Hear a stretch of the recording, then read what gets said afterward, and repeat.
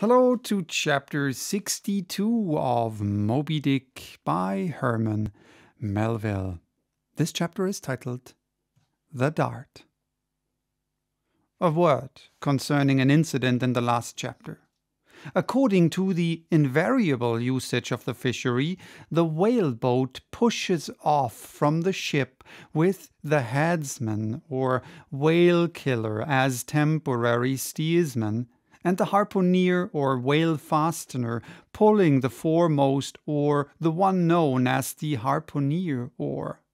Now it needs a strong, nervous arm to strike the first iron into the fish, for often in what is called a long dart, the heavy implement has to be flung to the distance of 20 or 30 feet. But however prolonged and exhausting the chase, the harpooner is expected to pull his oar meanwhile to the uttermost. Indeed, he is expected to set an example of superhuman activity to the rest, not only by incredible rowing, but by repeated, loud, and intrepid exclamations. And what it is to keep shouting at the top of one's compass while all the other muscles are strained and half-started, what that is none know but those who have tried it.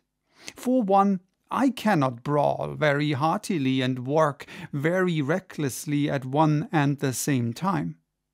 In this straining, bawling state, then, with his back to the fish, all at once the exhausted harpooner hears the exciting cry, "Stand up and give it to him!"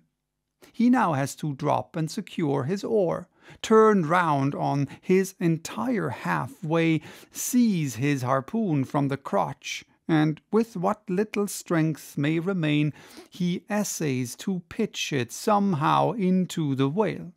No wonder, taking the whole fleet of whalemen in a body, that out of 50 fair chances for a dart, not 5 are successful. No wonder that so many hapless harpooneers are madly cursed and disrated. No wonder that some of them actually burst their blood vessels in the boat. No wonder that some sperm whalemen are absent 4 years with 4 barrels. No wonder that to many ship owners whaling is but a losing concern, for it is the harpooner that makes the voyage, and if you take the breath out of his body, how can you expect to find it there when most wanted? Again, if the dart be successful, then at the second critical instant, that is, when the whale starts to run, the boat header and harpooner likewise start to running fore and aft, to the imminent jeopardy of themselves and everyone else. It is then they change places, and the headsman, the chief officer of the little craft, takes his proper station in the bows of the boat. Now, I care not who maintains the contrary, but all this is both foolishness and unnecessary.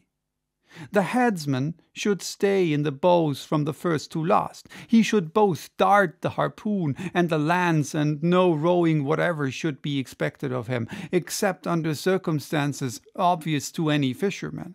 I know that this would sometimes involve a slight loss of speed in the chase, but long experience in various whalemen of more than one nation has convinced me that in the vast majority of failures in the fishery it has not by any means been so much the spread of the whale as the before described exhaustion of the harpooner that has caused them.